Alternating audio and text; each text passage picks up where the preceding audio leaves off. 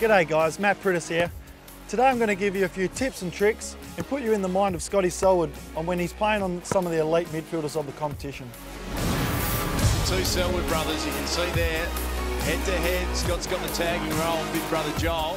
So when Scott Selwood's playing on an inside midfielder, he's more than likely going to fight for front position. When he's doing that, he's taking the space away from their best midfielders and trying to get in the way between the ruck contest and his opponent. Knocked down to Scott Selwood. On the flip side, when he's playing on one of the quicker opponents, more agile sort of midfielders, he'll probably play them from behind or to the side, and he'll really try to focus on his body work to try to keep them away from the contest. Judd, not quite, still there, and wants to force his way through, and the Eagles get all over the top of their former champions.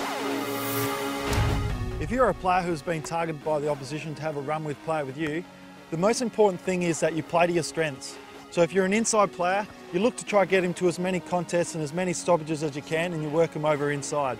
If you're a great runner like an Andrew Gaff, you're going to try run him to as many contests as you can, work him up and back until you run him into the ground. He's been terrific, Judd brought down. Your teammates can really help you out.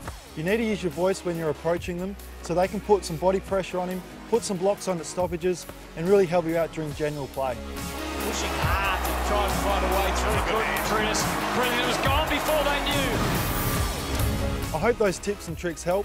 If you are a player who is being followed by the opposition, that's a great sign because you've got respect of your opponents. So just remember, play to your strengths and work as hard as you can.